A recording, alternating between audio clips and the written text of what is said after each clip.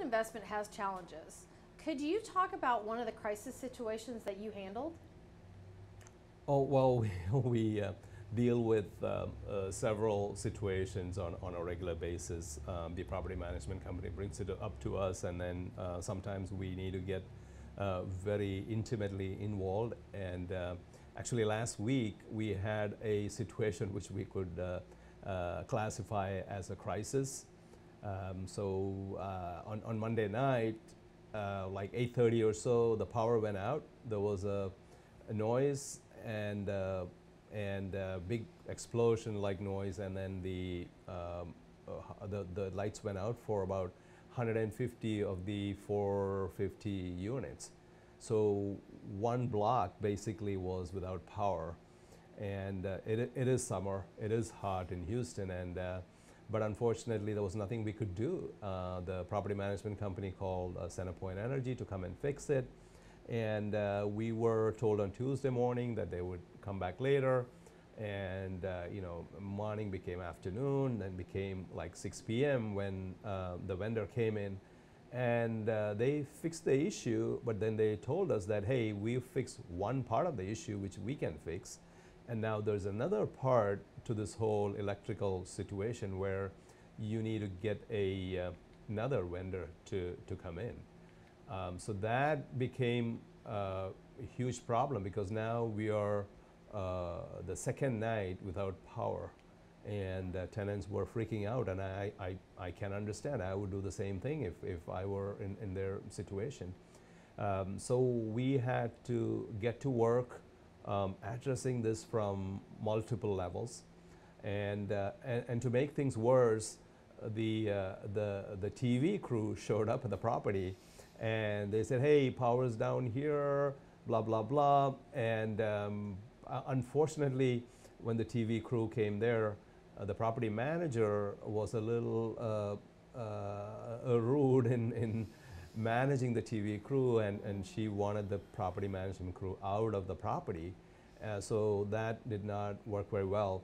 Later on, the mayor stopped by. Because the tenants were calling the mayor and the TV station. So it became a full-blown crisis by Tuesday night. But again, we got the electrician looking at it. They were qualified. They've been doing this work for a long time, high voltage type work. But unfortunately, middle of the night, on Tuesday night, they said that they're not able to fix it, and they don't have the right equipment to fix it. So now we are on to Wednesday morning, so it's like the third day in a sense without power, and it is really sad. And at this point, the mayor was very helpful. They sent like 8 to 10 buses so that we can have cooling for the tenants. So until then, we were getting tenants to take to visit some of the other vacant units and sit there so that they can get the cooling. So that was happening, but then these buses helped a lot as well. So now the tenants could also sit in these buses. So that was going on. But from our standpoint, we had 3 things to deal with. One, the tenant situation, which is very critical, right? That's one. The second is dealing with the actual issue, the electrical, whatever that issue is, and oversight over the vendor, making sure that they're taking the right decisions. And third is the management of the communication to both the tenants and the TV and the mayor's office. So we started up like a hotline of sorts where we had everybody on hourly reporting. So we had the property management company. Actually, the property management company's chief operating officer was there manning the call with us. And then we had folks from the apartment office, from the apartment itself. We have the property management team there. They were on the call. And then we also had other staff who were dealing with the tenant issue. So it was a 3-pronged approach, and we had a true crisis management going on. And with these hourly calls and staying on top of this, by end of Wednesday, the electrical company was able to resolve the problem.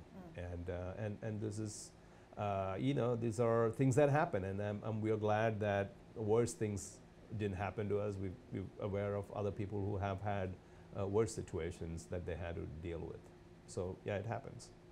It does happen, and it was great to hear how you managed that and handled it for the tenants. And I mean, obviously, their safety is very important to you in your company, in your business.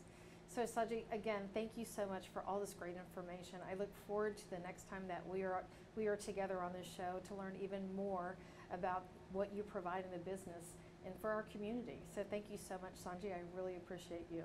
Oh, Michelle, thank you for having me. Appreciate it. Thank you, and we'll be right back after this commercial break.